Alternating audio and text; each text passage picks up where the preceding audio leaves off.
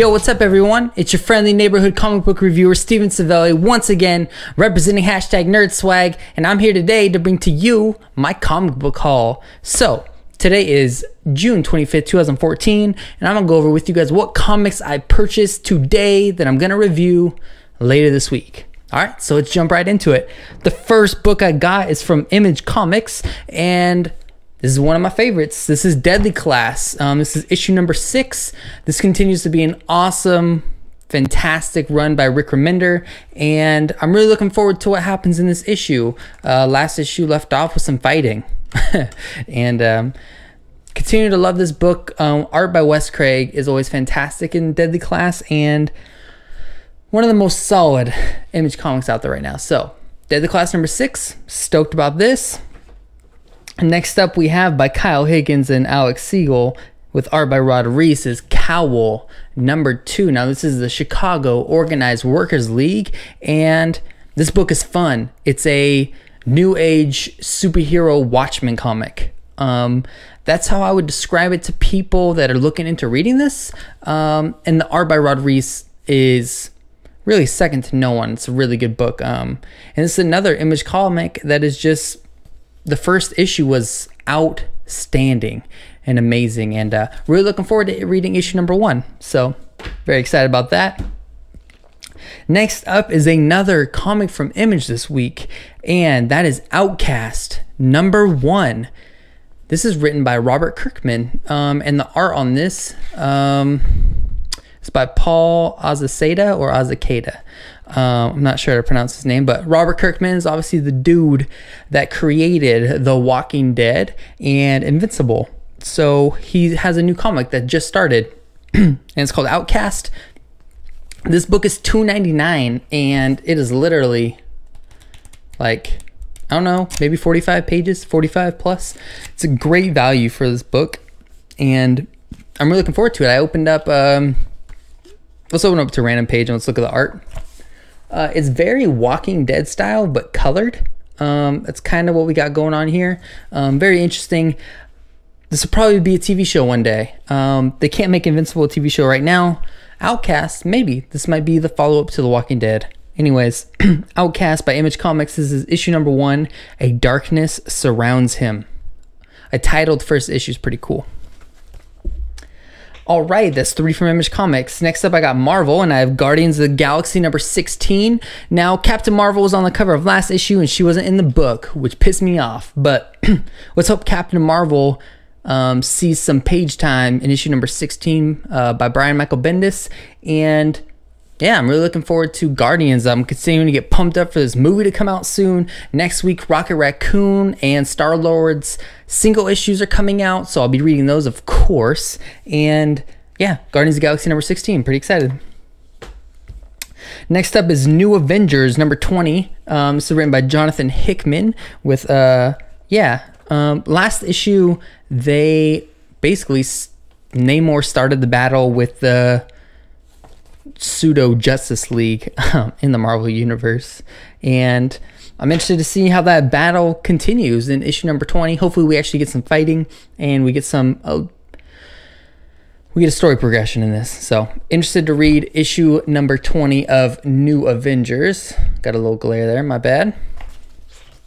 All right, next up is something that I told my friend Michael Keefe, my other hashtag NerdSwag contributor on our Facebook and website. I told him I wasn't going to read, but look at me. Original Sin, Hulk vs. Iron Man, number 1. So it's Original Sin 3.1. Loki and Thor will be the 4.1 through 4.4, I believe. And so Hulk and Iron Man are 3.1 through 3.4, or 3.1 through 3.3. I don't know. There's going to be a small run of Hulk vs. Iron Man. So, obviously the Hulk found something out about Metalhead that pissed him off, and this is issue number 1 of their Verse series in Original Sin. Really looking forward to reading this. It's written by Mark Waid, so I would think it would be really good. It's written by Mark Waid and Kieran Gillen, so Mark Waid was writing Hulk. Kieran Gillen was writing Iron Man. They're working together for Hulk vs. Iron Man. That makes way too much freaking sense. Thank you, Marvel, for not having a random person do it. The cover is really cool. If nothing but the cover, it might be worth $4. So I'm really looking forward to reading this. So that's exciting. All right, next up is Uncanny Avengers number 21 by Rick Remender. So Rick Remender wrote Deadly Class for Image, writing Uncanny Avengers for Marvel. Really looking forward to this. This has to do with a lot of time travel, and reviewing this should be fun because it's always confusing and I always have to read this book like twice. But art's always good, writing's always good. Yeah, cool stuff. Uncanny Avengers number 21. All right, that's it for Marvel this week, and here's what I got for DC Comics. I have Superman number 32. This is written by Jeff Johns with art by John Romita Jr. So John Romita Jr. is heralded as one of the greats of comic book art, and he finally is in DC now and not Marvel. And this issue of Superman is his first issue in DC, and he's teamed up with Jeff Johns, who is DC's premier writer. So we get a premier writer with a premier artist with Superman number 32. If you aren't reading Superman right now and you kind of wanted to get into it, I'm guessing this is a good spot to start. I haven't read it yet. Of course, it's Wednesday. I just got my haul. But Jeff Johns and John Romita Jr., if they do a bad job, they should retire, because that team up should always produce success. Anyway, what's cool about this is there was a bombshell cover in my local comic shop. I said, no, I don't want that. I want the real drawn John Romita Jr. cover. That cover is more important to me than some random bombshell. But look at this. Look at this spread here. Now that's really cool. I'm totally digging that. Cool art by John Romita Jr. And when I just opened it up, oh man.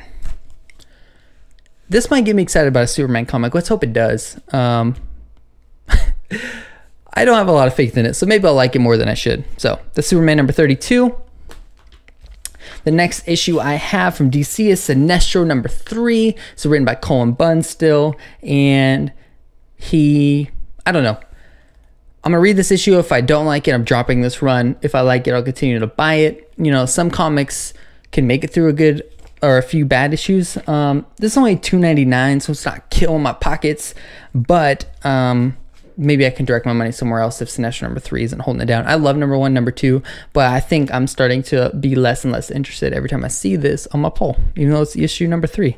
That's all I have about that. And last but not least, well, it might be least, Batman Eternal number 12. This is our weekly comic book from Batman, and let's hope that this is actually good, because last week sucked. So anyway, so what that means is I have 3 issues from DC. Bada bing, bada boom. I got 4 issues from Marvel. Mada ma, mada moo. And I got 3 issues from Image. Yeah, yeah, yeah. So we got very adult comics. We got some adult themed kids comics, and we got some I don't know comics. I'd say Sinestro is probably an adult comic, but anyways, that's what I got this week. So I got 4, 7, 10 comic books, and I might read some digitally if I get the time, but so far that's what I'll be reviewing this week in my staple stash, comic book reviews. And yeah, that's it.